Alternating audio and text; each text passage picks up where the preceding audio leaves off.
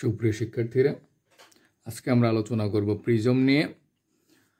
প্রিজমের সংজ্ঞানুসারে prism হচ্ছে দুটি হেলানো সমতল পৃষ্ঠ দ্বারা সীমাবদ্ধ স্বচ্ছ প্রতিসারক মাধ্যমকে প্রিজম বলে। অর্থাৎ যখন দুইটা স্বচ্ছ প্রতিসারক মাধ্যম হেলানো অবস্থায় সীমাবদ্ধ থাকবে তাহলে ওই সিস্টেমটাকে আমরা বলবো প্রিজম। এখন আমরা যে প্রিজমের যে অংশটা নিয়ে আলোচনা করবো সেটা হচ্ছে প্রিজমের বিচ্যুতি কোণ।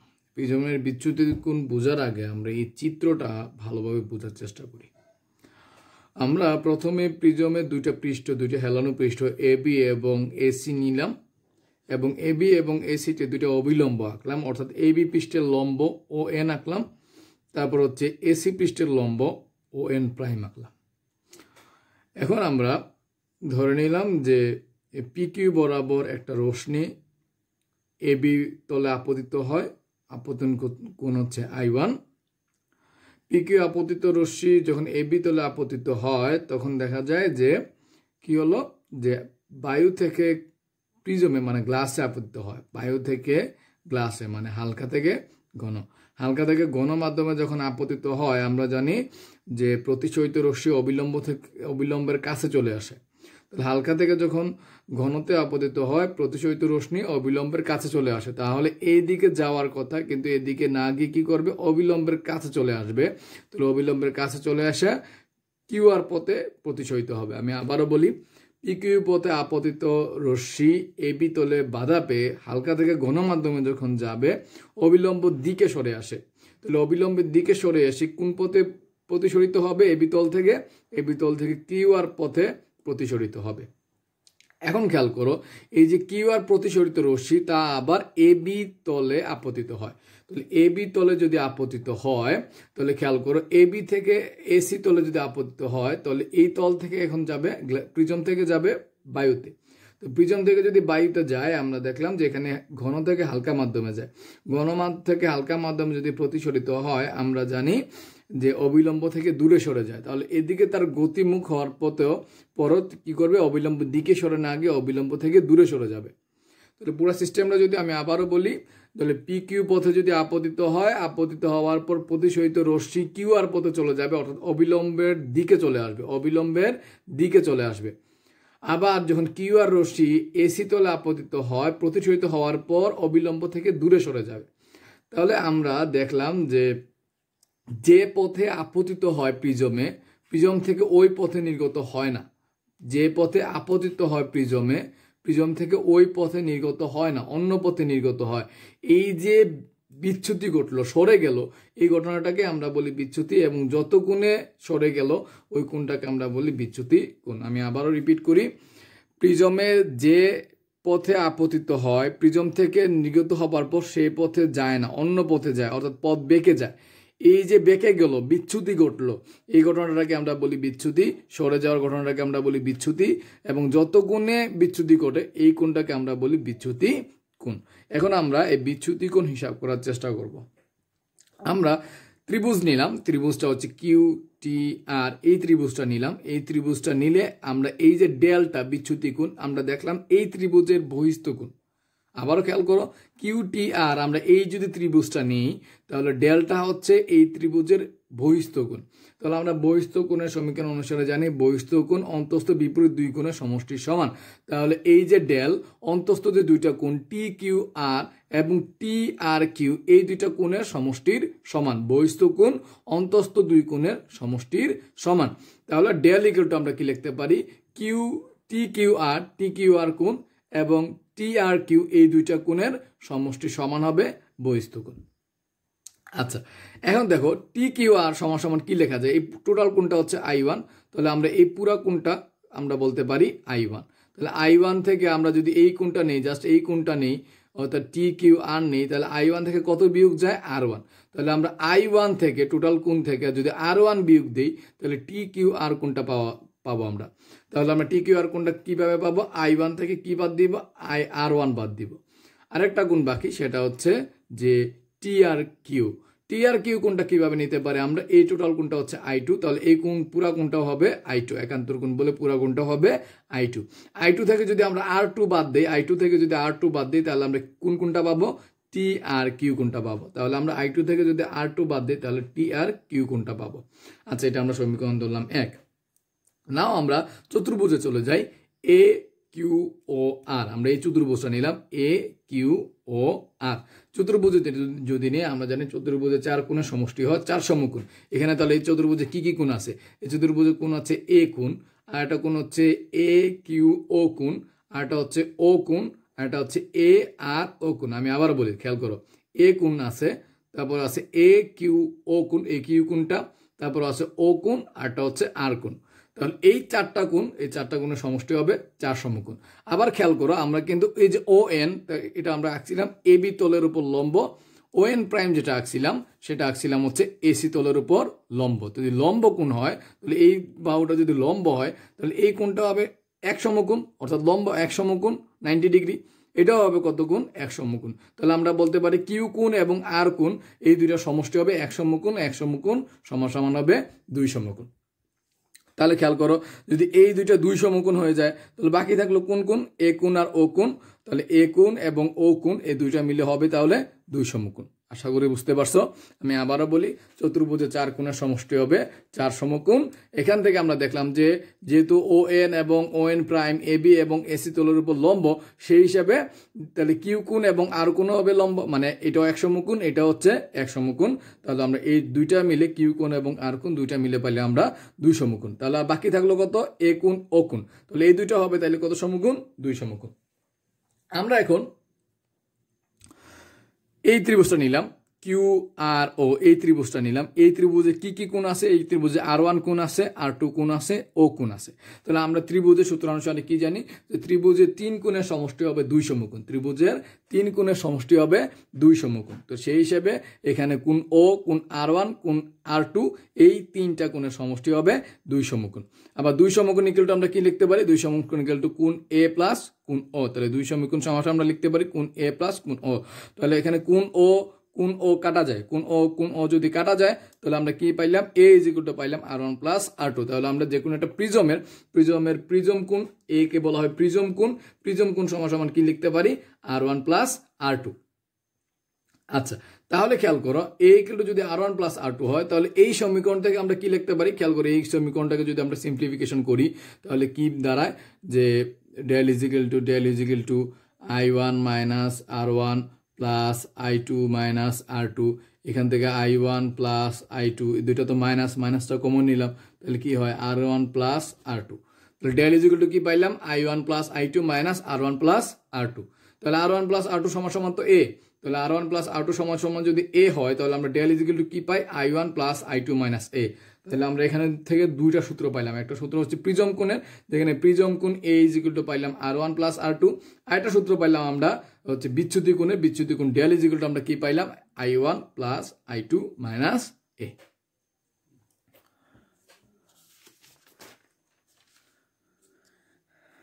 এখন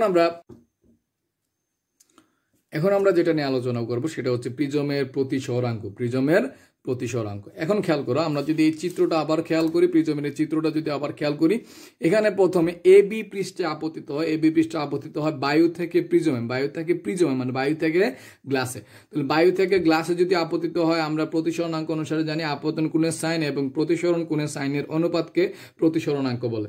তাহলে খেয়াল করে, এখানে প্রতিসরণাঙ্কের সংজ্ঞা কি হবে? বায়ু সাপেক্ষে গ্লাসের প্রতিসরণাঙ্ক হচ্ছে আপতন কোণের সাইন, আপতন কোণ হচ্ছে I1, এবং প্রতিসরণ কোণের কোণ হচ্ছে R1। তাহলে আপতন কোণের সাইন এবং প্রতিসরণ কোণের সাইনের অনুপাতকে আমরা বলবো যে এখানে এবি পৃষ্ঠের সাপেক্ষে প্রতিসরণাঙ্ক। তারপরে আমরা পাইলাম যে এসি পৃষ্ঠের সাপেক্ষে, এসি পৃষ্ঠে কি হয়? যে এসি পৃষ্ঠে গ্লাস থেকে প্রিজম থেকে কোথায় যায়? বায়ুতে যায়, গ্লাস থেকে বায়ুতে। তাহলে গ্লাসের সাপেক্ষে বায়ুতে। তো গ্লাসের সাপেক্ষে বায়ুর প্রতিসরণাঙ্ক কি হয়? যে আমরা জানি যে আপতন কোণের সাইন, আপতন কোণ হচ্ছে R2 এবং প্রতিসরণ কোণ হচ্ছে I2। আপতন কোণের সাইন এবং প্রতিসরণ কোণের সাইনের অনুপাতকে আমরা কি বলি?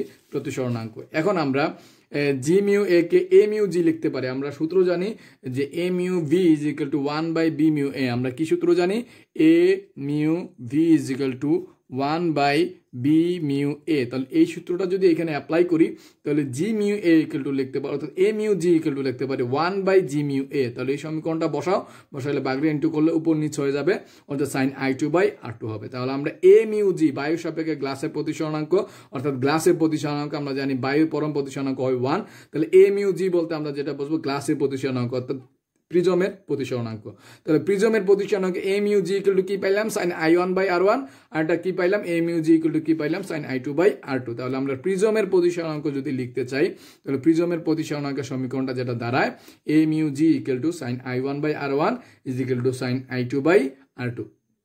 তাহলে আমরা এই পর্যন্ত দুইটা সমীকরণ প্রতিষ্ঠিত করলাম, একটা হচ্ছে বিচ্যুতি কোণের সমীকরণ del is equal to i1 plus i2 minus এ, আর এটা পাইলাম আমরা প্রিজমের প্রতিসরণাঙ্ক আমরা আলোচনা করার চেষ্টা করলাম। এখন আমরা সরু প্রিজমের ক্ষেত্রে দেখি, সরু প্রিজম বলতে কি বোঝায়, যে এখানে কোণগুলো ছোট ছোট হবে, কোণগুলো যদি কম হয় তাহলে প্রিজম কোণ কম, সব কোণই কম, তাহলে আমরা কি জানি যে থিটার মান যদি ছোট হয় তাহলে sine theta is equal to হয় থিটা, যদি থিটা এর মান খুব ক্ষুদ্র হয়। তাহলে আমরা সাইন i1 সমান লিখতে পারি i1, সাইন r1 সমান লিখতে পারি r1, সাইন i2 সমান লিখতে পারি i2, সাইন r2 সমান লিখতে পারি r2। তাহলে এখান থেকে লেখা যায় কি i1 is equal to mu r1, আবার i2 ইকুয়াল টু কি লেখা যায় মিউ r2। তাহলে আমরা এই যে সমীকরণটাতে যদি বসাই ডেল ইজ ইকুয়াল টু বিচ্যুতি কোণ is equal to i1 plus i2 minus এ, এখানে i1 এর মানটা বসাই মিউ r1, i2 এর মানটা বসাই মিউ r2 মাইনাস এ। মিউ যদি কমন যায় তাহলে কি হয় r1 প্লাস r2 হয় মাইনাস এ। এখন খেয়াল করো যে r1 প্লাস r2 সমান আমরা কি জানি এ প্রিজম কোণ, তাহলে এ যদি হয় তাহলে আবার এ কমন যায়, এ গেলে কি হবে এ ইন্টু মিউ মাইনাস 1 হবে। তাহলে আমরা সরু প্রিজমের ক্ষেত্রে আমরা কি পাইলাম, সরু প্রিজমের ক্ষেত্রে বিচ্যুতি কোণ হয় del equal to A into mu minus 1, del equal to A into mu minus 1। ওকে, এখন আমরা কৌণিক বিচ্ছুরণে যাব। কৌণিক বিচ্ছুরণ বলতে কি বোঝায়, যে একটা প্রিজমে যখন একটা সাদা আলো আপতিত হবে তখন প্রতিসরণের পর কি হয়ে যায় যে 7টা আলো বিভক্ত হয়। এই যে 7টা আলোয় বিভক্ত হইল, এই যে মধ্যকার যে কোণটা, এই যত কোণে বিভক্ত হইল ছড়ায় গেল, ওই কোণটাকে আমরা বলবো কৌণিক বিচ্ছুরণ। আমরা জানি যে সাদা আলো, সূর্যের সাদা আলো 7টা আলো সমষ্টি বেনি আসহ কলা। এখন খেয়াল করো যে কৌণিক বিচ্ছুরণের যদি আমরা সমীকরণ প্রতিষ্ঠিত করি, আমরা সরু প্রিজমের ক্ষেত্রে সমীকরণ কি জানি del equal to A into mu minus 1। আচ্ছা, সবচেয়ে বেনি আসহ গোলা সবচেয়ে উপরের রং যেটা হচ্ছে বেগুনি এবং সবচেয়ে নিচের রং যেটা হচ্ছে লাল। তাহলে আমরা কি পাইলাম, যে লাল আলোর জন্য যেটা পাইলাম, খেয়াল করো লাল আলোর জন্য যেটা পাইলাম সেটা হচ্ছে ডেল হবে লাল আলোর জন্য এ ইন্টু মিউ আর মাইনাস 1, লাল আলোর জন্য প্রতিসরণাঙ্কের সংখ্যানুসারে প্রতিসরণাঙ্কের যে বর্ণের পরিবর্তন করলে এবং যদি মাধ্যমে পরিবর্তন করি তাহলে প্রতিসরণাঙ্কের পরিবর্তন হয়। আমরা এখানে রং পরিবর্তন করতেছি, অর্থাৎ লাল আলো বেগুনি আলো, তাহলে অবশ্যই লাল আলোর বর্ণ পরিবর্তন করলে প্রতিসরণাঙ্কের কি হবে পরিবর্তন হবে। তাহলে আমরা কি পাইলাম, লাল আলোর জন্য প্রতিসরণাঙ্ক মিউ আর, যেহেতু প্রতিসরণাঙ্কের পরিবর্তন হয় তাহলে কিসের পরিবর্তন হবে, বিচ্যুতি কোণেরও পরিবর্তন হবে। সিমিলারলি বেগুনি আলোর ক্ষেত্রে কি হবে, যে বেগুনি আলোর জন্য প্রতিসরণাঙ্ক, তাহলে বিচ্যুতি কোণটাও কি হবে বেগুনি আলোর জন্য বিচ্যুতি কোণ। তাহলে আমরা বেগুনি আলো থেকে লাল আলোর যে বিচ্যুতিটা, বিচ্যুতি বাদ দিলে আমরা এই মধ্যকার বিচ্যুতিটা পেয়ে যাব। তাহলে মধ্যকার বিচ্যুতিটা কি পাইলাম, ডেল ভি মাইনাস ডেল আর, বেগুনি আলোর বিচ্ছুরণ কৌণিক বিচ্ছুরণ মাইনাস লাল আলো কৌণিক বিচ্ছুরণ, এই দুটা যদি বিয়োগ করি তাহলে সমীকরণ কি পাইলাম, মিউ ভি মাইনাস মিউ আর ইন্টু এ। তাহলে আমরা কি পাইলাম, যে কৌণিক বিচ্ছুরণের সমীকরণ কি পাইলাম, ডেল ভি মাইনাস ডেল আর, অর্থাৎ এটা হচ্ছে কৌণিক বিচ্ছুরণ সমান ডেল ভি মাইনাস মিউ আর ইন্টু এ। এখন খেয়াল করো যে বেনি আসর কলার মধ্যে হলুদ রশ্মিটাকে মধ্য রশ্মি বলা হয়, কারণ এর তরঙ্গ দৈর্ঘ্য হচ্ছে সবগুলো তরঙ্গ দৈর্ঘ্যের গড় মাঝামাঝি। তাহলে হলুদ আলোকে আমরা যেটা বলি মধ্য রশ্মি। তো মধ্য রশ্মি যদি আমরা বিচ্যুতি কোণ ডেল ধরি, তো ডেল ইকুয়াল টু কি হয় এ ইন্টু মিউ মাইনাস 1 হয়। তাহলে বিচ্ছুরণ ক্ষমতা কি দ্বারা, বিচ্ছুরণ ক্ষমতা দ্বারাই কৌণিক বিচ্ছুরণ এবং মধ্যরশ্মি বিচ্যুতির যে অনুপাত, কৌণিক বিচ্ছুরণ এবং মধ্যরশ্মির যে বিচ্যুতি, কৌণিক বিচ্ছুরণ এবং মধ্যরশ্মির যে বিচ্যুতি, এর যে অনুপাত, এই অনুপাতটাকে আমরা বলি বিচ্ছুরণ ক্ষমতা। কি বলি, বিচ্ছুরণ ক্ষমতা। তাহলে কি পাইলাম, বিচ্ছুরণ কৌণিক বিচ্ছুরণ ডেল ভি মাইনাস ডেল আর, মধ্যরশ্মি বিচ্যুতি পাইলে আমরা হচ্ছে ডেল। সিমিলারলি আমরা যদি এই সমীকরণগুলো বসাই, মানগুলো বসাই, এ কাটা যাবে, del V minus del R equal to কি দাঁড়ায়, মিউ ভি মাইনাস মিউ আর, এ তো কাটা গেল, তাহলে ডেল ইকুয়াল টু কি দাঁড়ায়, মিউ মাইনাস 1। তাহলে এই সমীকরণগুলো ব্যবহার করে আমরা বিচ্ছুরণ ক্ষমতা নির্ণয় করতে পারবো এবং কৌণিক বিচ্ছুরণও নির্ণয় করতে পারবো। এগুলো সাধারণত অবজেক্টিভে আসে, খুব কমই রিটেনে চলে আসে। আমরা যেটা আলোচনা করবো এখন সবচাইতে ইম্পর্টেন্ট টপিক এই প্রিজম থেকে, অর্থাৎ প্রিজমে যেটা সবচাইতে বেশি আসে সেটা হচ্ছে ন্যূনতম বিচ্যুতি কোণ। যেটা সবচাইতে বেশি আসে সেটা হচ্ছে ন্যূনতম বিচ্যুতি কোণ। তো ন্যূনতম বিচ্যুতি কোণ বোঝার আগে প্রথমে আমরা তার শর্তগুলো নিয়ে আলোচনা করি, কি কি শর্ত মেনে চললে ন্যূনতম বিচ্যুতি কোণ হবে। প্রথমত I1 = I2 হতে হবে, অর্থাৎ এখানে I1 এবং I2 কি হইতে হবে, সমান হইতে হবে। R1 এবং R2 কি হইতে হবে, সমান হইতে হবে। আমরা যদি চিত্রটার দিকে তাকাই, এই যে যত কোণে আপতিত হলো, আগমন করলো, যত কোণে নির্গত হইলো, এই দুইটা কোণ সমান হতে হবে। I1 = I2 এবং R1 = R2, এই দুইটা যদি সমান হয় তখনই একমাত্র ন্যূনতম বিচ্যুতি কোণ সম্ভব। এখন খেয়াল করো ন্যূনতম বিচ্যুতি কোণের সংজ্ঞাটা আমরা দিই। আচ্ছা, সংজ্ঞার ক্ষেত্রে খেয়াল করো, আমরা যদি এই চিত্রটা দেখি যেখানে হচ্ছে আপতন কোণের সাপেক্ষে যদি আমরা বিচ্যুতি কোণের দেই, খেয়াল করো আমরা যদি আপতন কোণটা বাড়াই তাহলে এই রশ্মিটা ধীরে ধীরে উপরে উঠবে, অর্থাৎ বিচ্যুতি কোণটা কমবে। খেয়াল করো, যদি আপতন কোণটা বাড়াই তাহলে কি হয়, যে বিচ্যুতি কোণটা কমে। তাহলে এখানে আমরা কি লিখতে পারি, যে আপতন কোণ ধীরে ধীরে বৃদ্ধি করলে বিচ্যুতি কোণ ধীরে ধীরে হ্রাস পায়। তাহলে আপতন কোণ বৃদ্ধি করলে বিচ্যুতি কোণ ধীরে ধীরে হ্রাস পায়। হ্রাস পেতে পেতে একটা নির্দিষ্ট মানে আসার পর আপতন কোণ বৃদ্ধি করলে বিচ্যুতি কোণের মান আর বৃদ্ধি পায় না। আপতন কোণ বৃদ্ধি করলে বিচ্যুতি কোণের মান আর হ্রাস পায় না। হ্রাস না পেয়ে উল্টা কি হয়, বৃদ্ধি পায়। আমি আবারও বলি, যে আপতন কোণ বৃদ্ধি করলে বিচ্যুতি কোণের মান হ্রাস পায়। হ্রাস পেতে পেতে একটা সর্বনিম্ন মানে আসার পরে আপতন কোণ বৃদ্ধির সাথে সাথে বিচ্যুতি কোণের মান আর হ্রাস পায় না, উল্টা কি পায়, বৃদ্ধি পায়। এই যে সর্বনিম্ন কোণটা, এই সর্বনিম্ন কোণটাকে আমরা বলবো ন্যূনতম বিচ্যুতি কোণ। এই সর্বনিম্ন কোণটাকে আমরা কি বলবো, ন্যূনতম বিচ্যুতি কোণ। ন্যূনতম বিচ্যুতি শর্ত কি, I1 = I2 হবে, R1 = R2 হবে। তাহলে ন্যূনতম বিচ্যুতির ক্ষেত্রে আমরা প্রতিসরণাঙ্কের সমীকরণটা আমরা প্রতিষ্ঠা করার চেষ্টা করব। প্রথমত আমরা জানি যে বিচ্যুতি কোণের সংজ্ঞা অনুসারে, সমীকরণ অনুসারে ডেল = কি হয়, I1 + I2 - A। আবার ন্যূনতম বিচ্যুতি শর্ত হচ্ছে I1 = I2 হবে। তাহলে I1 = I2 হলে I2 জায়গায় আমরা I1 লিখতে পারি। তো সেই সমীকরণ অনুসারে এখানে কি দাঁড়ায়, যে 2I1 - A, 2I1 - A। সেক্ষেত্রে I1 এর সমীকরণ আমরা প্রতিষ্ঠা করি, A যদি পক্ষান্তর করি যে A + del m, আর 2 যদি পক্ষান্তর করি ভাগ হবে। তাহলে I1 = কি দাঁড়ায়, A + del m/2। I1 = কি দাঁড়ায়, A + del m/2। তাহলে I1 এর সমীকরণ পাইলাম আমরা, I1 = I2 কি হবে, A + del m/2। আর এখানে আবার আমরা প্রিজম কোণ সমান জানি, A = R1 + R2। যেহেতু R1 এবং R2 সমান, তাহলে R2 জায়গায় আমরা R1 লিখতে পারি। তাহলে R1 + R1 = 2R1। R1 + R1 কি হয়, 2R1। তাহলে R1 কি দাঁড়ায়, A/2। তাহলে আমরা কি পাইলাম, I1 এর মান পাইলাম A + del m/2, R1 এর মান পাইলাম A/2।